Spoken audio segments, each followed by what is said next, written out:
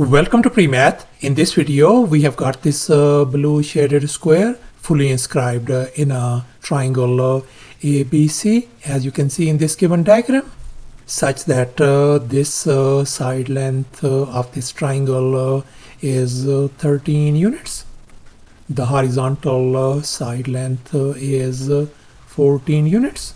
And finally, this length AC is 15 units. And now our task is to calculate the area of this blue shaded square. Please don't forget to give a thumbs up and subscribe. And please keep in mind that this figure may not be 100% true to the scale.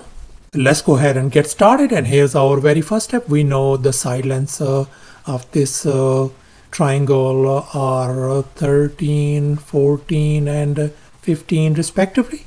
And here in this next step, I have dropped this perpendicular AP on this side BC. And now our task is to calculate this perpendicular length AP before we could calculate the area of this blue shaded square. And now we are going to consider this triangle ABC without the blue square.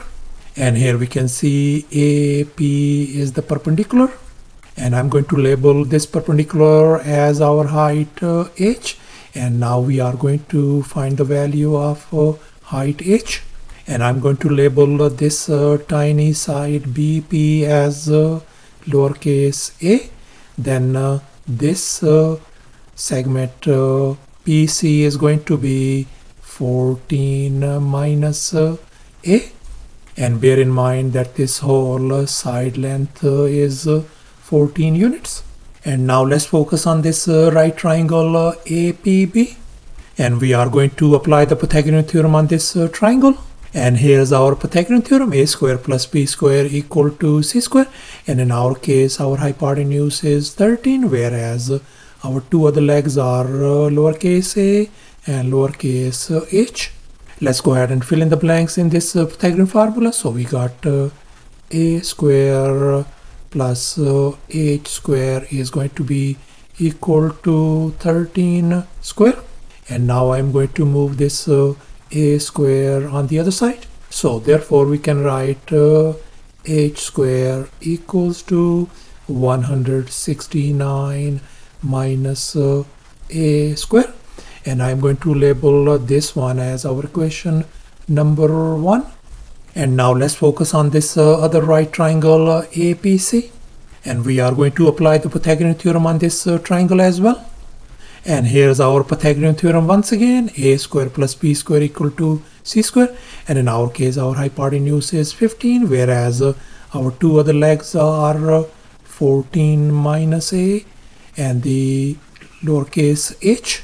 Let's go ahead and fill in the blanks in this Pythagorean formula. So we got 14 minus a whole square plus h square equals to 15 square. And now we are going to take care of this square of the binomial.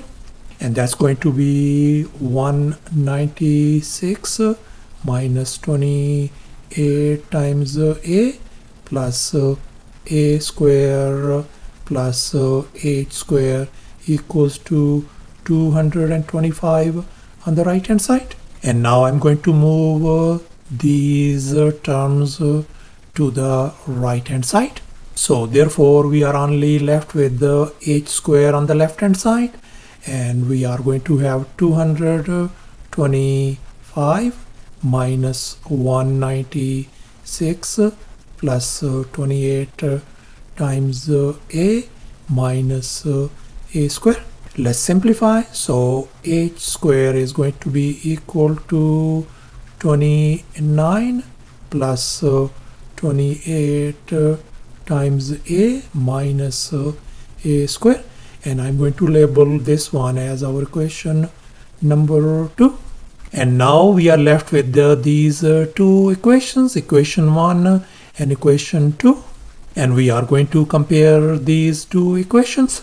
We can see our left hand sides are identical, so therefore we can equate the right hand sides as well. So therefore we can write 29 plus 28 times a minus a square equals to 169 minus a square. And here we can see negative a square and negative a square, they are gone. So therefore we are left with 29 plus 28 times a equal to 169. And we are going to subtract 29 from both sides. This is gone. So 28 times a turns out to be 140. And now I'm going to divide both sides by 28 to isolate a. This is gone. So therefore our lowercase a value turns out to be 5 units. And since our lowercase a value turns out to be 5 units, we are going to substitute this lowercase a value 5 over here. So therefore in this equation 1 we are going to substitute this a value 5 over here. This is going to become 5 square. H square equals to 144. And I'm going to undo this square by taking a square root on both sides. So therefore we can see that our height h turns out to be positive 12 units. So therefore our this perpendicular AP, this h value turns out to be 12 units. So therefore in this triangle ABC, this perpendicular AP length turns out to be 12 units as well. And since we already figured out this height AP length is 12 units. Now let's focus on this blue square. I'm going to label this side length of the square as x units. Then all these sides are going to be x units across the board. And now let's make an observation. We can see that this side length is x, then this TP length is going to be x as well. And we know that this whole perpendicular AP length is 12. So therefore this AT segment length is going to be 12 minus x. And now let's make an observation. We can see this angle and this angle, they are congruent since they are our corresponding angles. If I call this angle alpha, then this angle has got to be alpha as well. And likewise, these two angles are congruent as well. They are corresponding angles. If I call this angle beta, then this angle has got to be beta as well. So therefore we can see that these two triangles, the triangle ADE and the big triangle ABC, are our similar triangles according to angle-angle similarity theorem. This triangle is our triangle ADE, whereas this whole big triangle ABC. And since these two triangles are our similar triangles, so therefore we are going to have a proportion.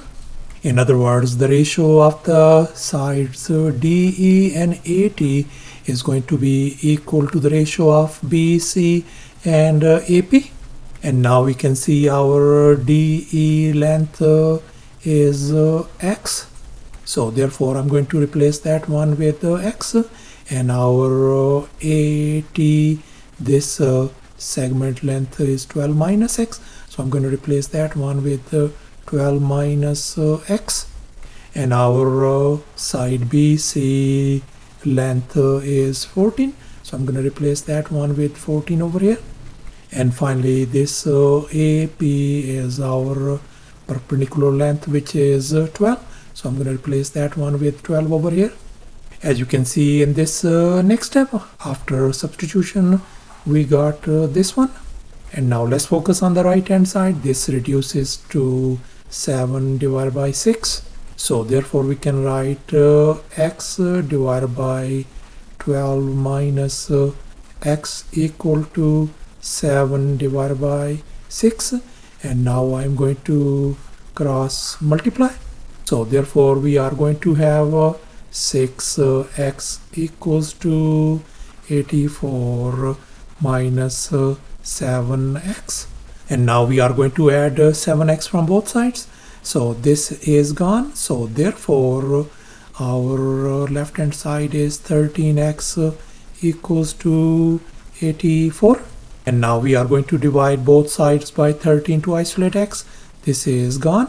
So therefore our x side length of the square value turns out to be 84 divided by 13 units. So thus the side length of this blue square turns out to be 84 divided by 13. And here's our final step. Now we are going to calculate the area of this blue shaded square. And now let's recall the area of a square formula. Area is always equal to s square, where s represents the side length of the square. And in our case, the side length of this blue square is 84 divided by 13. So therefore, this blue square area is going to be 84 divided by 13 whole square. And that is going to give us 7056 divided by 169 square units, the area of this blue square. So thus the area of this blue square turns out to be 7056 divided by 169 square units. And that is going to be approximately equal to 41.75 square units as well. Thanks for watching, and please don't forget to subscribe to my channel for more exciting videos. Bye.